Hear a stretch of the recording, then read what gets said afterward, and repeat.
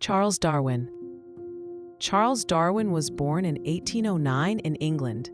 As a child, he loved collecting insects, shells, and minerals, showing his natural curiosity about the world. At age 22, Darwin joined the HMS Beagle on a 5-year journey around the world. This trip provided the inspiration for his groundbreaking theories. On the Galapagos Islands, Darwin observed finches with different beak shapes adapted to their diets.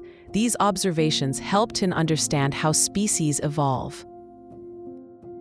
Darwin proposed that traits beneficial for survival are passed down over generations, a process he called natural selection.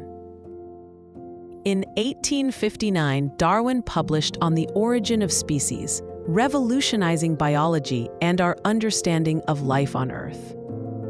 His work laid the foundation for modern evolutionary biology, influencing fields from genetics to medicine. Darwin's life teaches us the power of observation and the importance of asking why about the world around us.